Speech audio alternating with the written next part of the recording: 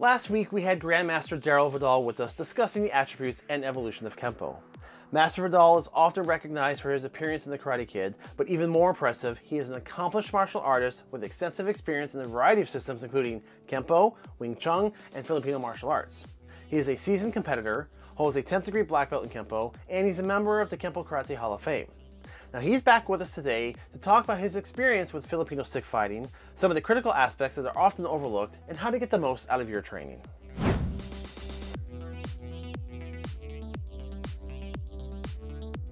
What is your experience with the Filipino martial arts, and why do you think it is among the top of the martial arts for weapons combat? I started very young. It was one of the first arts that I was actually exposed to because my parents used to have a guy that they would call a faith healer. And whenever they had, a sprain or an ailment, we would go see this guy.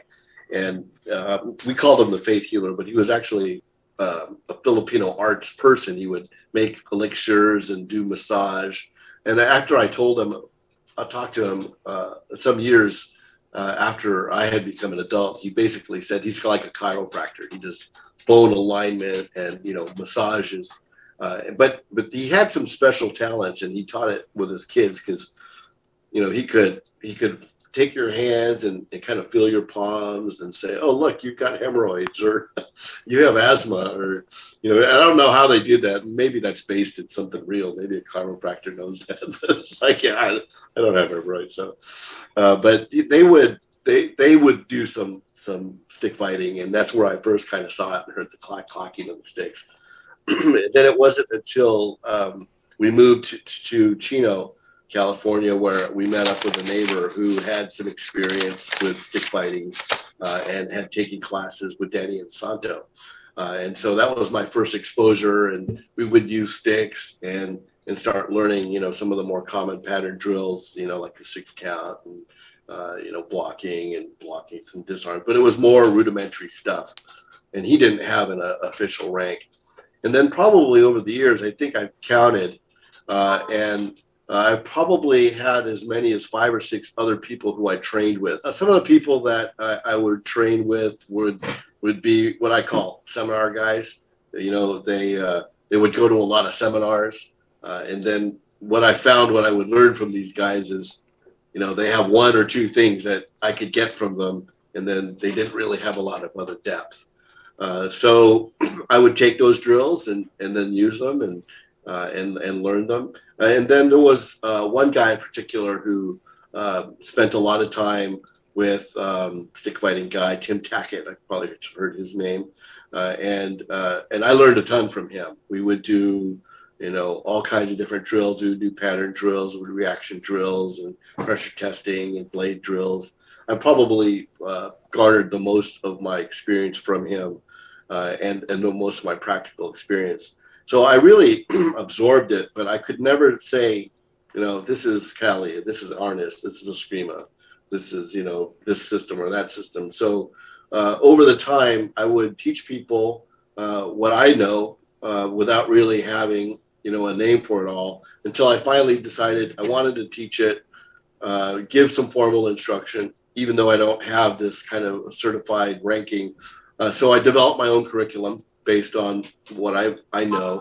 And it's pretty deep. I mean, it has, 6 levels, and it has, all the things that I've learned, everything from pattern drills to reaction drills, like I said. And I've made it a kind of a complete system with, double sticks, with single sticks, with knives and stick and knife and empty hand. So I've created that whole curriculum, and then I established it here in Murrieta under the Murrieta Stick Fighting Club. So that's how I teach it. That's the curriculum. I don't proclaim myself to be, Grandmaster of, Filipino stick fighting. It is really, I'm teaching the Murrieta Stick Fighting Club curriculum. And if that's not good enough for you, too bad, You can still come in here and I'll still smash your fingers with the best of them. So, yeah, that's kind of the way that I do it. Well, what can new students joining your class expect in terms of starting out and what early classes are like versus what they might find in a traditional college school or another school like that? Well, I don't know how they would be different, but I think what they can expect is that we'll be banging sticks right from the start. When one of the main things that's different about Filipino martial arts is you start with weapons, and then you learn how to transition from two sticks and one stick to eventually bladed weapons and then to the empty hand. So it's kind of like reversed from karate, where you start empty-handed, and then you gravitate towards weaponry.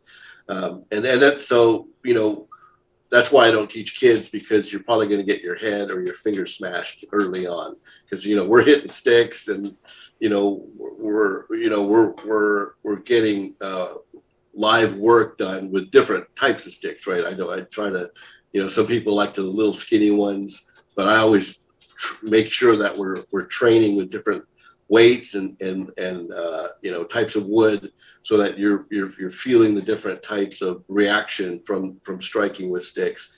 And ultimately you're getting your hand smashed. We wear gloves when we do certain drills, so that you can hit them in the hand and hit them in the knuckles, and pretend to cut them in the hand and cut them in the knuckles, so that we're trying to do a level of that more practical experiential training. So why is doing it in reverse a more practical way versus like having them do just the motions with the empty hands first, just to get the motions down, and then adding the weapon in? What is the reversal benefit?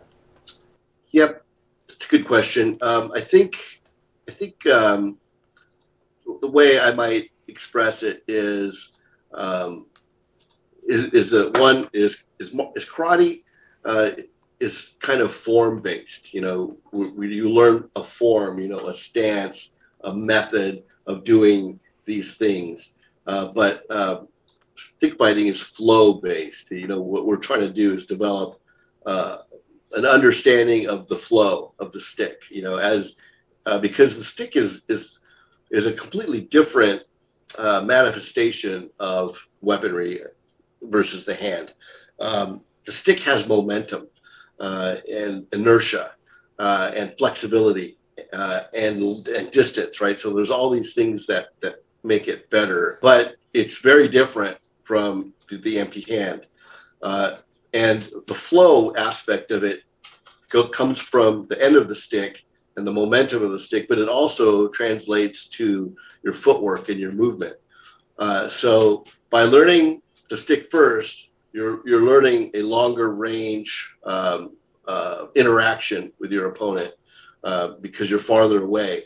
And then as you learn to get closer, either by getting close to a grappling situation, a disarm, or a takedown, now you're closing on your opponent, and that's changing, kind of the interaction with it. So it's kind of like moving from long range interaction into, closer range. And I don't want to leave the impression that I think you have to start with weaponry, but it is the way that we indoctrinate you, is starting you with the sticks and feeling the stick and trying to learn, how to not only manipulate and create the momentum and the energy of the stick, but also how to deal with the momentum after a strike and the follow through. That if someone uses nunchucks but doesn't know how to deal with the follow through, they're gonna hit themselves on the elbow or in the head, and it's the same with sticks. If you don't know what you're doing and you hit that stick, it's gonna bounce back and hit you right in the head. So there's that whole aspect of dealing with the flow, learning the flow, and then dealing with the flow and the reaction of the stick. And there's that expression where people say that a weapon is just an extension of a limb. Do you feel that that's an oversimplification, or do you think that's a fair statement? No, I think it's a fair statement. I definitely teach that in Kempo when we're teaching about using the bow staff or using any other implement. That's pretty much true for any other implement. But in this case, since the stick can be of varying densities and flexibilities, you have to know how to deal with that, how that stick reacts. So it does vary a lot in terms of what you're using In fact, a lot of, I don't have one right with me, but a lot of Filipinos will use a very light rattan stick, very thin, like let's say it's 3/4 of an inch thick rattan with the skin shaved off. So this creates a very light stick that bends a lot. Well, you know what? Go ahead and hit me with it. It's not going to hurt me unless you really know how to apply that stick to the right target, in the right way. Otherwise, you're going to flail around with it. I'm probably going to knock it out of your hand, and you're taking off your hand and hit you with it, So you mentioned the 6-count drill. For those who are not familiar with it, what is it for? And like, what are the core principles that it teaches? Okay, so yeah, one of the main pattern drills that we work on is called the 6-count, and it starts from this stance. I don't have 2-6, but it's using the sequence of movements. So I'm mimicking them here, right here with empty hands. But so the angles are coming. We're working with these two basic angles right here, and I'm throwing the sticks at my opponent and following through with this standardized pattern. And what we're learning is the flow of the sticks, controlling the flow of the sticks, but also building muscle memory in attack angles and the correct wrist position for when you're hitting something. I have something here. This is a practice knife that I have on my desk, along with my balisong and my battle axe over here. But a lot of people don't have the understanding of the position your wrist needs to be in when you're hitting something. So you'll see people hitting but in actuality, when you make a strike, your wrist has to be in this position as you follow through, and so that's one of the core things you're learning when we're using this pattern drill. Plus, that pattern becomes a muscle memory drill. So if you came at me, let's say with this, number 1 strike over here, I'm going to use this block, and then I'm probably going to fall into that pattern to hit you, 6+ times in various targets coming off of this one, muscle memory drill that I have. So there's a lot of different pattern drills, but the 6-count is probably the most common one that you'll see. If you do a search on YouTube, you'll see everybody from karate people to a lot of Filipino people doing the 6-count. You'll see a lot of iterations, a lot of different methods for using it, a lot of different footwork that goes along with it. And there's a lot of different height zones. I noticed like there's the heaven 6, the high 6, and then the standard and the low. Do the core principles and mechanics change for the different heights, or is it the same? Yeah, it's one of the concepts is about angles of attack. So the heaven 6, for instance, is all using these 1 and 2 angles. The straight 6, which incorporates the low strike, incorporate this horizontal angle of attack, and then when you get down to the earth 6, we're using these downward angles, and even getting down low and then hitting at an upward angle. That's what they're really incorporating. But it's on a constant movement type drill.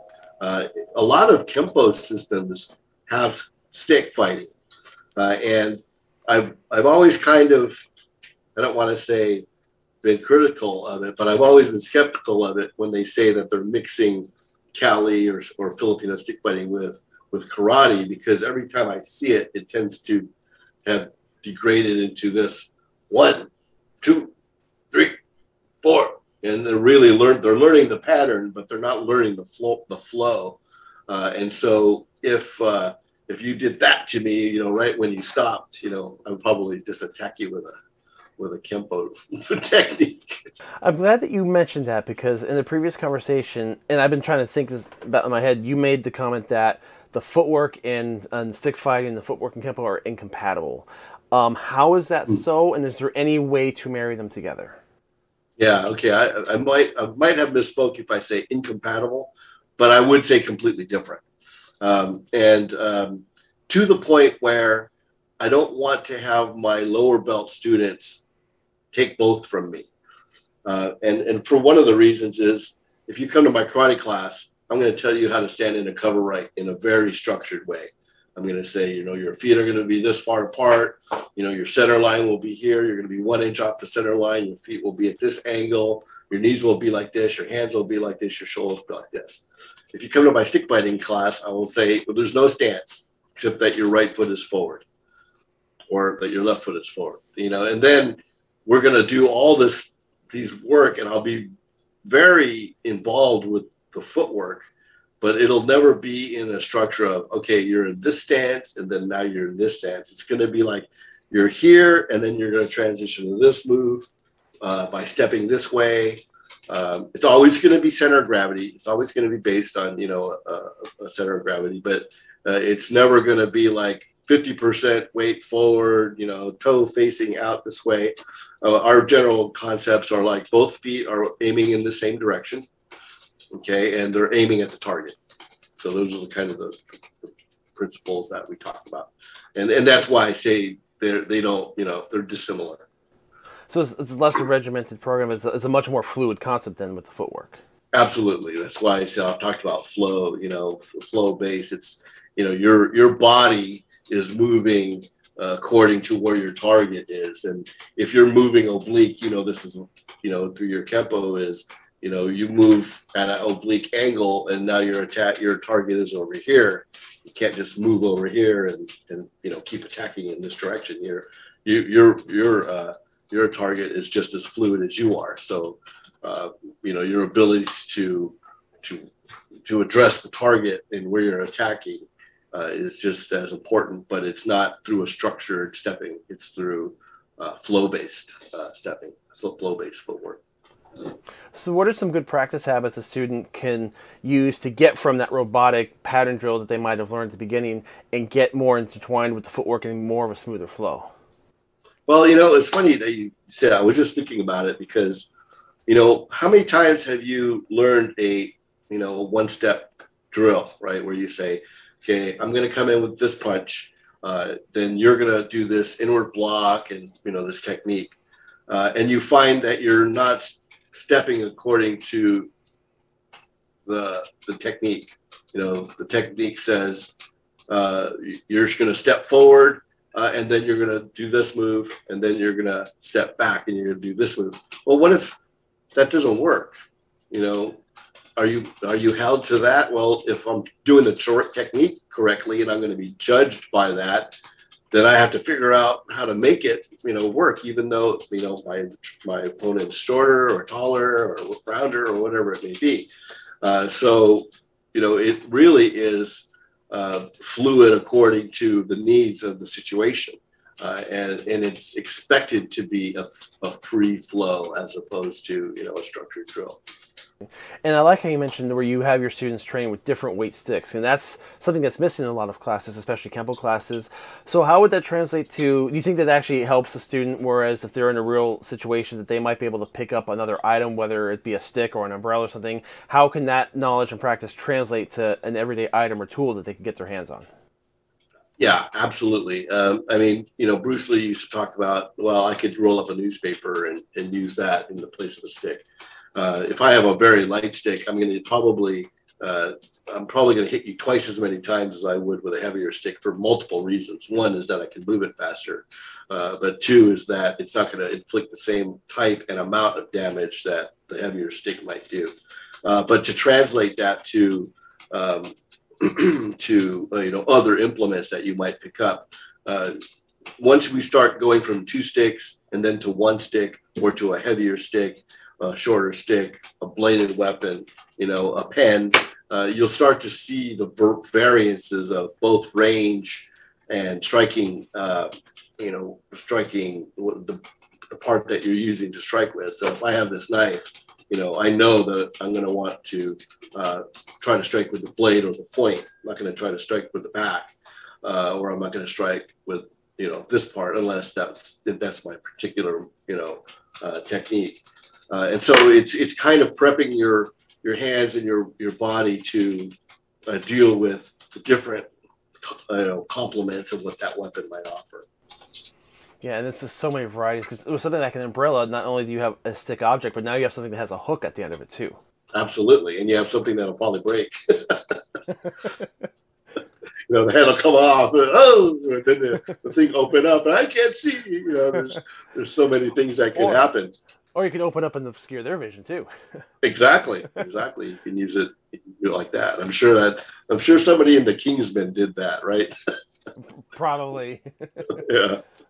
So it's interesting because, and that's always fascinating me too, is like, at least in American Kempo, we don't really have too many official weapons. Like, Okinawan arts, they've got their traditional weapons, but for some reason I've noticed that Kempoists are always drawn to the Kali sticks. And it's been everyone I know, all my instructors I've ever taught with it.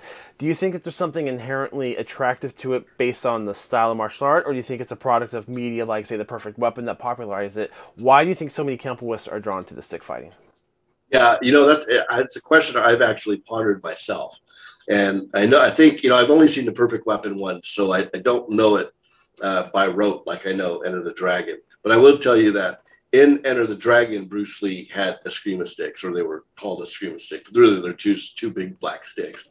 And the way that I would describe his use of them would not be 𝗓𝗓𝗓𝗦-like. I would say he's hitting people with two sticks because he's fast and he's doing these things, but I don't recognize pattern drills or patterns that he's using, or the combinations or things that I might use if I was in a fighting situation.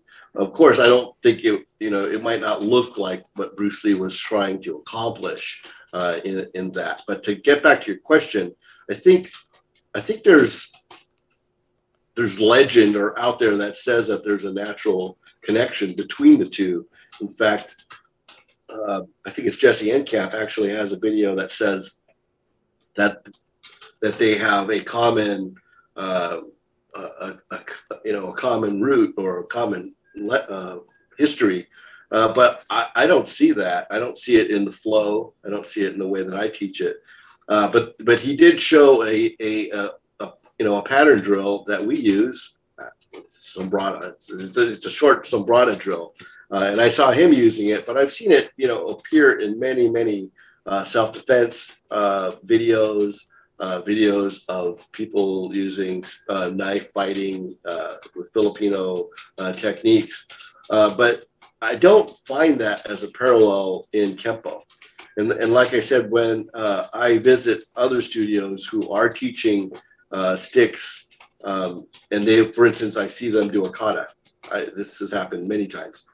I see a karate competitor go to a tournament, do a kata with double sticks, and they'll do this mechanical 6 count. I think they have to do it. I don't know why, but to me, that is not the Filipino stick fighting way. It is a karate method of using 2 sticks. I've also actually seen, some karate videos where they have 2 sticks or 1 stick. And then they'll show, okay, like if you came with this angle over here, if I was doing it using my stick fighting club, I would, use this or this type of block, a roof block or a shield block. Well, they would have that, a more mechanized movement for that. So they would have this, or they would do this as the block, or this is the block, or this is the block. But it would be much more mechanical, much less flow based. But I could see that they probably learned it from a stick guy. So I don't know. I can't answer that question. I ponder it myself. Are there any martial arts that you feel are more suited to blend with stick fighting? I think boxing and Muay Thai would, because they're not using a structured karate type base, right?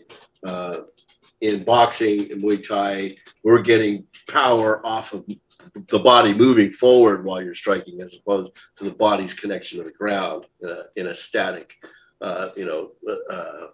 transition where I'm hitting you, and it's because my strong base is how I'm reflecting or imposing my power on you. Whereas if I hit you with the right cross, my body may be moving and I'm coming off my heel, and I'm actually standing on the ball of my rear foot, moving forward. So that power is projected from my body moving, not by my body being static. So I think that tends to be more similar to, you know, my stick fighting, where my body's moving as I'm striking, and then we're moving into another move as I continue to strike. Whereas in karate, you know, I'm going to hit you here, I'm going to move this way, I'm going to hit you here. But most of my striking moves are not a combination of striking and transitioning the body at the same time.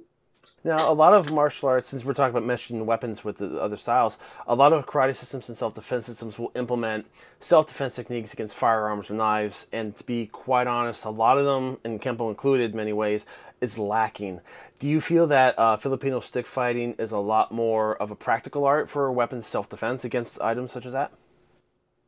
You know, I'm not going to say that one's better than the other, but, you know, since we're dealing with the weaponry right up front, I would say that the Filipino practitioner is more ready for the high speed movement of a implement coming at them, and you get a I think Inosanto calls it retina retention. You know, where your eyes are used to seeing the outer edge of the arc.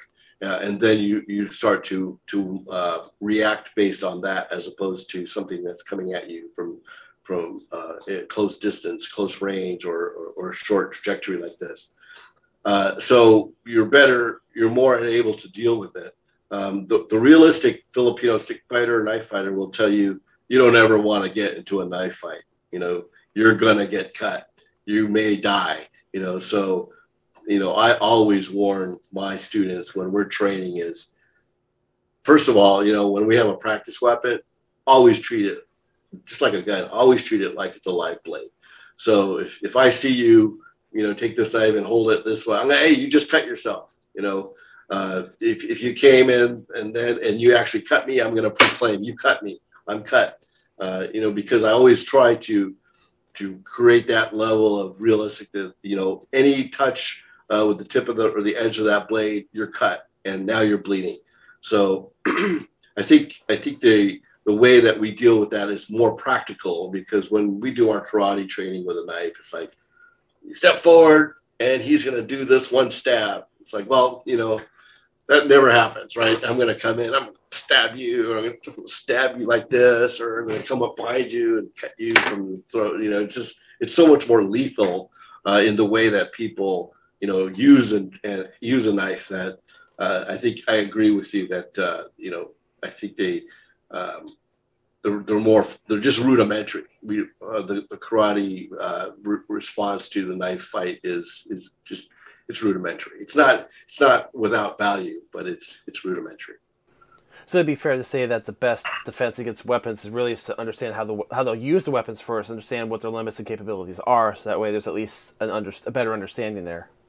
Oh, absolutely. Yeah. You can't go learn a bunch of knife techniques and then think that you're going to be able to use it without, you know, getting cut.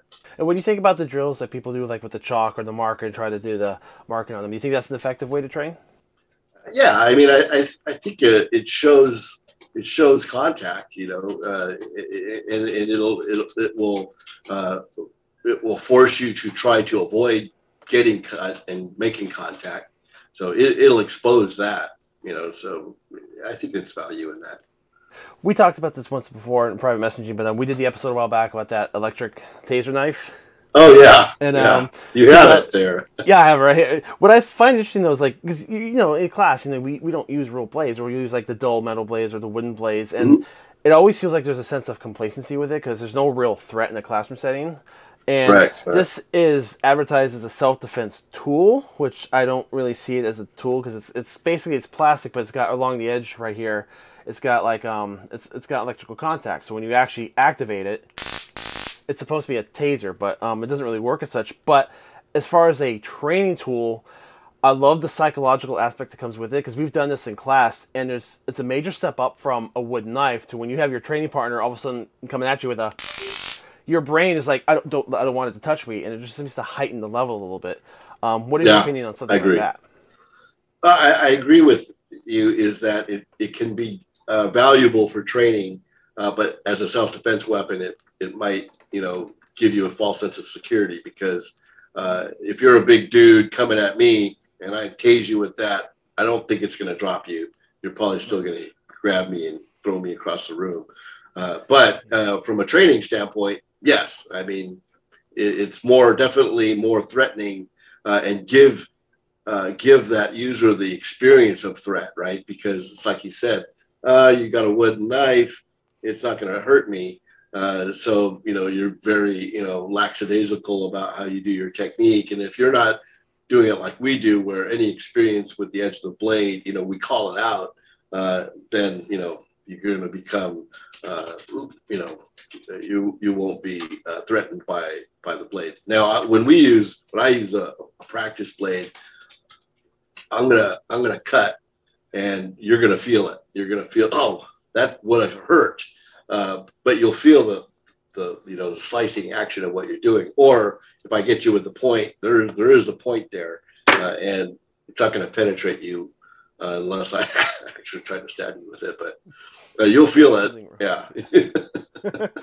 Yeah, this thing's not going to knock you out, but it has a bite to it. So I think it's got, I mean, it might be a deterrent in a self-defense situation, but I just like that all of a sudden that the brain goes to that don't touch me mode.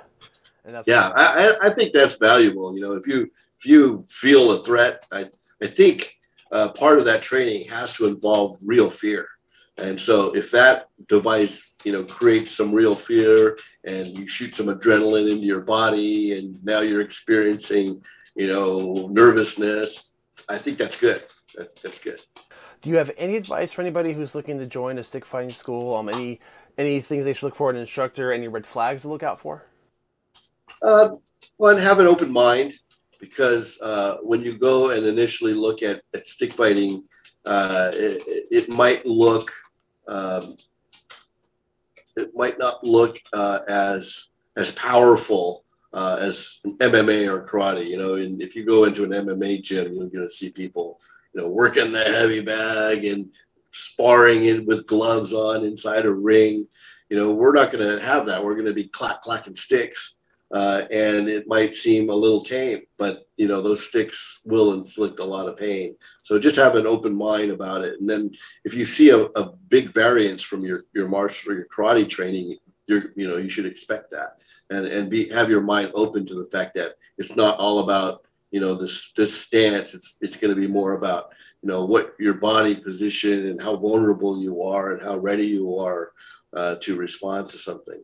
Since, you know, we talk about movies sometimes, I got to get your opinion on this. When it comes to movies and weapon usage, I personally have two pet peeves. The first is, I hate it when movies where a character has a weapon and they deliver 20 good strikes to a bad guy's face and they survive, and I'm looking at, you know, the perfect weapon on this one.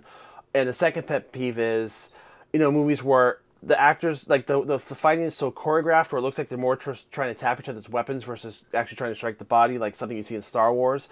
What are your pet peeves when it comes to weapons in movies, and are there any movies that you feel demonstrate more realistic weapons fighting? It's great, complex question, because almost all the sword fighting you ever see is you know, it's stage, right? And some of my favorite ones, like Princess Bride, you know, the sword fighting in the Princess Bride, or any of those Errol Flynn, Robin Hood type of movies where they're doing clack, clack, clack, clack, clack, and the sword. It's, you know, no sword fighting is really like that.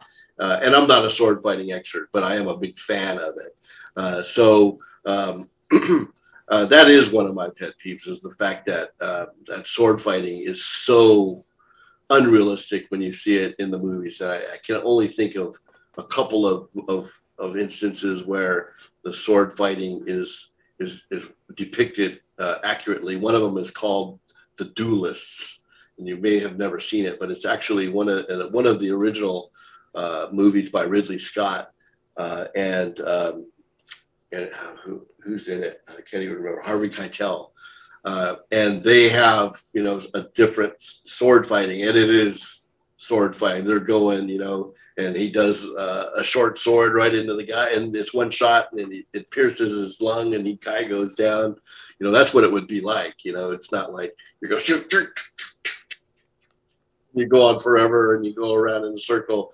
You know, it's really boom, one, he pokes him once in the lungs and you fall over, because that's how lethal it is, you know. So a lot of the times when I see weapons used in movies, I think I have the same kind of pet peeve as, oh, you know, he hit him here. But then again, you know, and it's just like karate too, you know, the people are pretty tough, you know, one punch, you know, and one strike of a weapon to a person who trains is probably not going to take him out, right? Where if we were on the street and you cold cock a guy who doesn't train, he's going down, right? He's going to fall flat on his head. He doesn't know how to roll up and tuck his chin and all these things.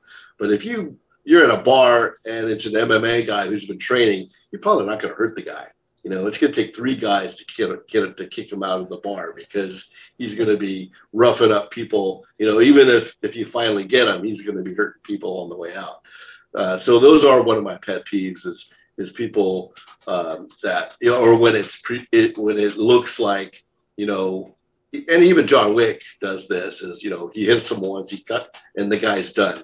You know, you need to hit a guy multiple times or really cold cock him clean before he's out of the fight, and then he'll come back. You know, so I think those are one of the things that I enjoy and not enjoy seeing in movies.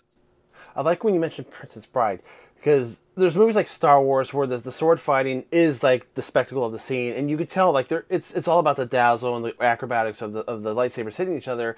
But with something like The Princess Bride, and I think we see this mirrored in a lot of martial arts films, is that particular scene, it's not realistic, but it's telling the story. We're getting a lot of character development with their actions and sword Absolutely. fighting. And that ties back to like the martial arts films, like Pat Johnson. The one reason I love his choreography so much, especially, I grew up with the Karate Kid, Ninja Turtles, and the Mortal Kombat movie. And what I love about his fight scenes is his fight sequences advance the story. Like, they don't just stop just to show a fight sequence. There's story developing and characterizations happening within that choreography. And I think there's a huge difference between the spectacle and story development. Right, I agree with that. In fact, the whole initial sword fight in Princess Bride is teaching you about the training of, you know, what the guy's name is, I can't remember, Inigo Montoya, you know, and his father, and, you know, the styles that he practices, and the fact that he can fight with either hand, and, you know, yeah, definitely. Yeah, when you make the scene fun like that, the expositions, it's better than just having 2 talking heads. They're actually doing something while delivering story with it. Absolutely. And you know, he showcases it throughout the movie. So, you know, although that they do a bit of the clacking, you know, because you don't want to pierce somebody's heart, you know, in a fun movie like that. So it's still very enjoyable. Well, I just want to thank you again so much. This is really an interesting insight into Filipino stick fighting, and I love hearing you tell us about this in comparison to the way you teach Kempo, and how it's really 2 different worlds. So I just want to thank you so much for the time you spent with us, and to go over this and to educate us a little bit on some of the deeper levels of the Filipino martial arts. Well, I like I said, I always learn something when I go out to do anything, and I love interacting with you, because you're, you know, a learned martial artist. You hold rank. You've trained in different styles. So the questions that you ask, you know, beg more than, you know, what is your style and how did you get started? You know, so I liked our interaction. I appreciate it a lot. And don't forget, is the crane kick legal? Yes. We did an episode on that too. Okay. But thank you so much. I really appreciate your time. I appreciate it. Hopefully we can do it more. I'd like to extend a thank you to Master Vidal for his insight and for spending his time with us. I think there's a lot of good advice here for anyone who wants to implement weapons into their practice or sharpen the skills that they currently have. Now, we hope to have him back on the show again in the future, and we invite all of you to share your experience and thoughts in the comments down below. I would also like to extend a thank you to Sensei William Christopher Ford for providing us footage from his own channel. Sensei Ford has a wonderful series as he talks to prominent instructors of other martial arts, so be sure to visit his channel, and we've provided the link to that channel down below in the description. So check out last week's episode if you missed it. Thanks for watching, and we'll see you back on the mat next week.